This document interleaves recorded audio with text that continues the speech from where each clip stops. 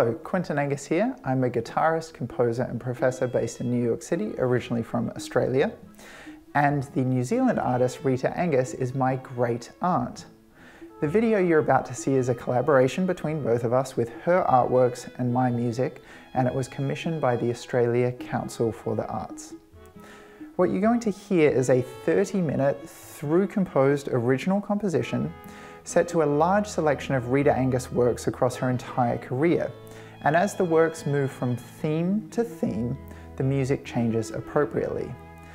Now, me translating her artworks into music was actually a pretty seamless process, but I did have an Australian artist, Ken Knight, who provided a written analysis of the works which did help with the compositional process. Some of the artworks have been animated to bring them to life, and that was undertaken by artist Carlo Diego. This work was initially scheduled for a live performance, but because of COVID, we could not have a live audience, and we instead changed it to a recording. The musicians who recorded it were string players from the New Zealand Symphony Orchestra on violin, viola and cello, along with guitarist Nick Granville.